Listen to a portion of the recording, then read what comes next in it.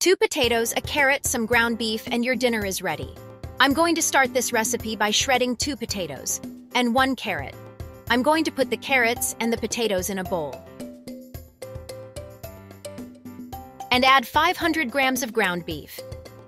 Now I'm going to season it with 1 teaspoon of salt, 1 teaspoon of paprika, 1 teaspoon of turmeric, 1 teaspoon of black pepper, 1 teaspoon of dried coriander, 1 teaspoon garlic, fresh coriander.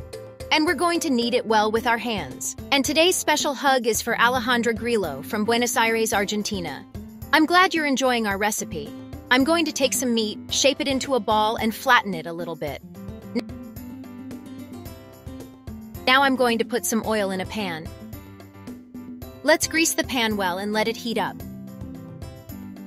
I will put our meat here one by one, make this recipe at home, and then come back here to tell me what you think. I am sure you will love it.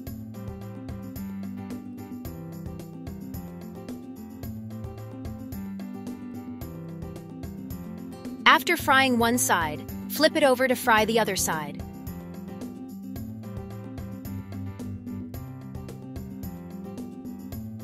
Then transfer it to a glass dish.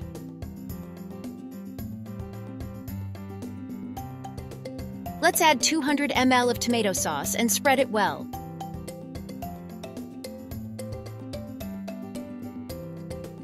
And finally, I will add grated mozzarella cheese.